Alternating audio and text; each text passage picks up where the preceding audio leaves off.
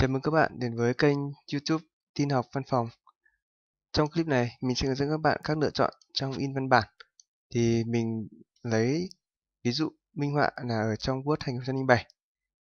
Đối với là in trong Excel thì các cái lựa chọn này là giống hệt nhau.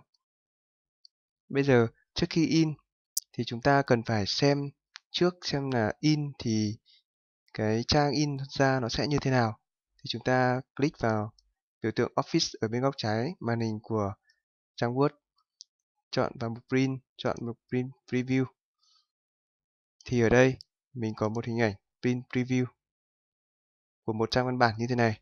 Như vậy mình đã biết được là nó thụt thò dòng như thế nào, lề nước nó như ra sao, thì mình hoàn toàn có thể căn chỉnh được. Đó là Print Preview cho phép mình xem trước văn bản trước khi in.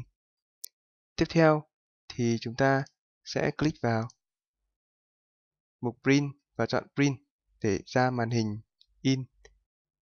Ở đây mình có hình ra màn hình in là như thế này. Mình muốn show cho các bạn thấy hình để có các cái comment của mình đây cho các bạn dễ hiểu. Ở đầu tiên thì cửa sổ in sẽ hiện ra. Đây là cửa sổ in. Các bạn click vào mục printer này thì các bạn có mục name. Các bạn click vào mục này thì sẽ sổ hết ra toàn bộ các máy in có trong mạng của bạn. Các bạn chọn máy in nào muốn in thì các bạn chọn vào máy in đó. Vẫn trong màn hình các cái lựa chọn in thì có các cái lựa chọn như sau. Mục all tức là chọn để in hết văn bản.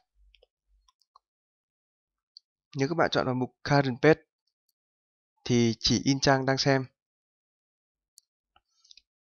Và nếu như các bạn chọn page tức là mình in cái trang cụ thể nào đó thì mình sẽ chọn vào mục page và mình sẽ hướng dẫn ở hình sau.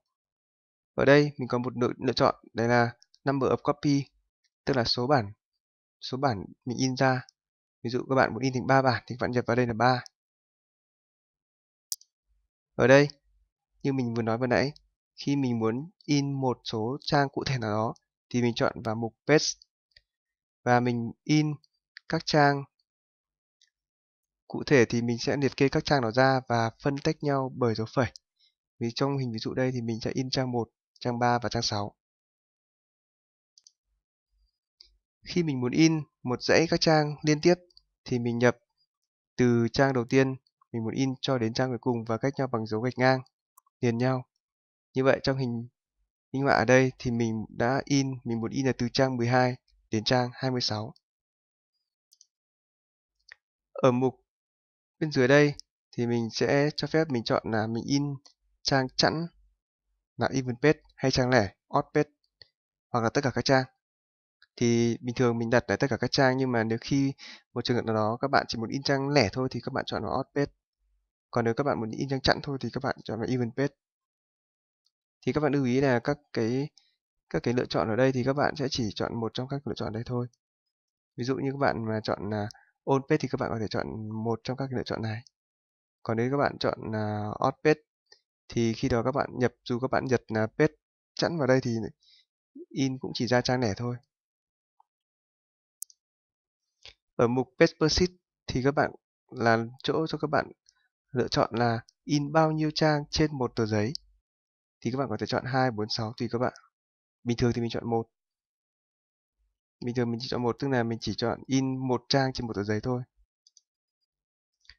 Tiếp theo, các bạn chú ý là mình sẽ click vào mục Property để ra màn hình Advanced Option.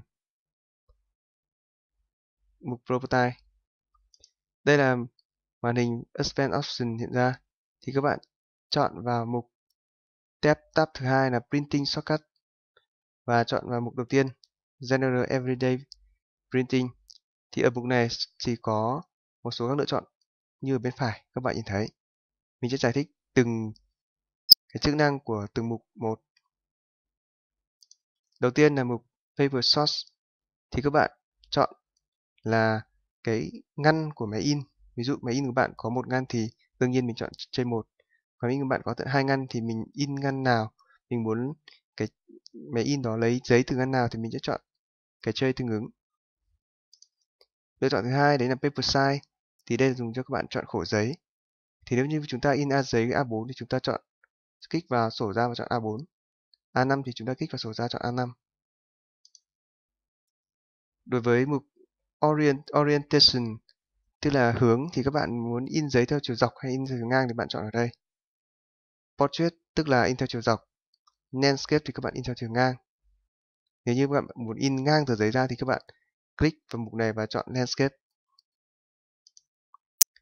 Paper sheet thì như mình nói ở cái mục vừa nãy, thì ở đây cũng là cho chúng ta setup là bao nhiêu trang trên một tờ giấy. Tiếp theo, vẫn ở cái tab printing shortcut thì có mục là các bạn vừa nãy là các bạn sẽ chọn vào general everyday setting, everyday printing thì có các cái mục như bên này. Thì bây giờ các bạn muốn in hai mặt thì các bạn chọn vào đây. Các bạn lưu ý là cái mục trên này sau khi cấu hình xong thì các bạn chọn vào đây thì các cấu hình cho này vẫn ăn. Và đây chỉ là in hai mặt hay là in một mặt thôi. Nếu như các bạn in hai mặt thì các bạn click vào choose size double printing là dùng để in hai mặt. Như vậy thì mình đã hướng dẫn cho các bạn các cái lựa chọn cơ bản nhất rất hay dùng trong khi in. Các bạn hãy xem lại và mình cũng có các cái comment để các bạn nhớ. Chúc các bạn thành công.